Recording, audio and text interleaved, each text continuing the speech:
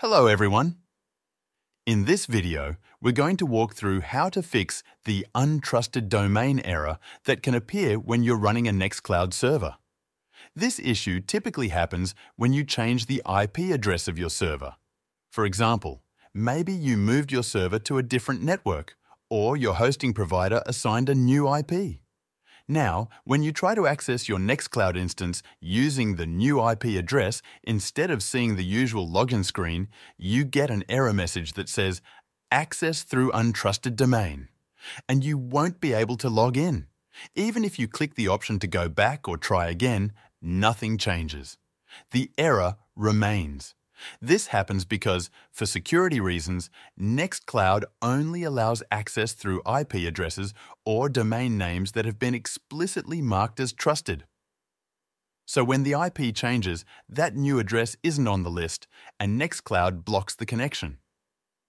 To solve this, we need to manually add the new IP address to Nextcloud's trusted domain list. This means logging into the server where Nextcloud is installed and updating its configuration. To connect to the server, I'm using a program called PuTTY.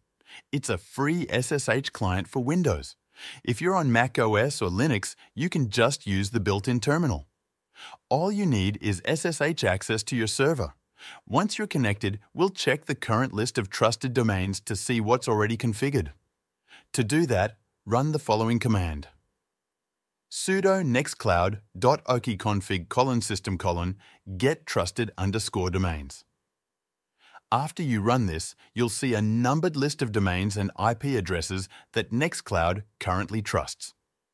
In most cases, you'll notice that the old IP address is still listed there, and the new one you're trying to use is not. So next, we'll add your new IP address to the list.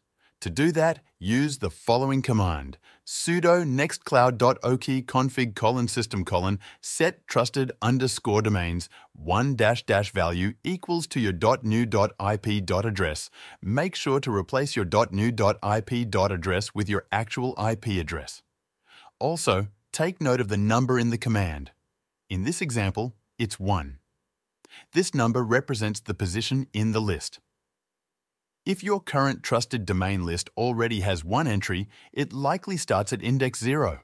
So the new one should be added at index 1.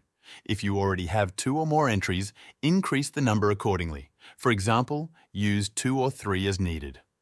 Once you've typed the command and pressed enter, Nextcloud will add your new IP address to the list of trusted domains. Now, go back to your web browser and reload the page using the new IP address. This time, instead of the untrusted domain error, you should see the familiar Nextcloud login screen. Go ahead and enter your username and password. After logging in, you'll be taken to your dashboard and you should see your files, folders, and settings just like before. That's all it takes to fix the untrusted domain error in Nextcloud after your server's IP address has changed. Thanks for watching, and I hope this helped you get your Nextcloud back online.